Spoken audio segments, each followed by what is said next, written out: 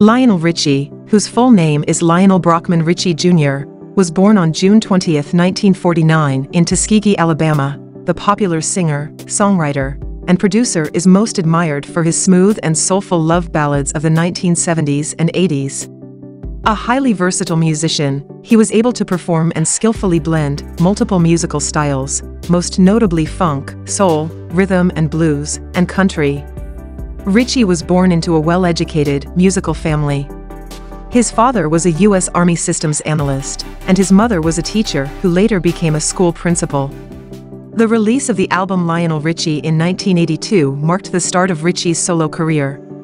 Richie has served as a judge on the revival of the television singing competition American Idol.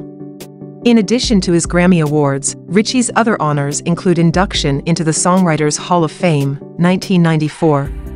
He also received a Kennedy Center honor in 2017. In today's video, we need you view of a house that design and setup is on another level. We take you inside Lionel Richie 28-room Beverly Hills mansion, whose compact and well-arranged space is a challenge given the task.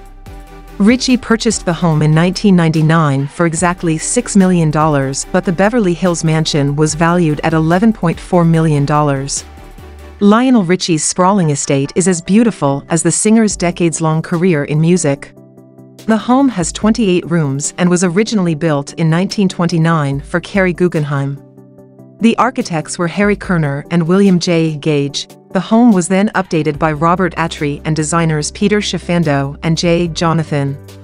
The seating area is anchored by a sofa covered in a cut velvet. Flanking it are a pair of Italian Rococo painted and gilded chairs. A specimen marble-topped low table with an iron base is at center.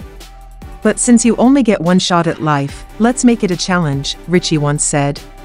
That's how I feel about this house. With its high ceilings, dramatic staircases, sweeping promenades and international panache, Richie's manor house could be anywhere in the world, which is just the way he planned it.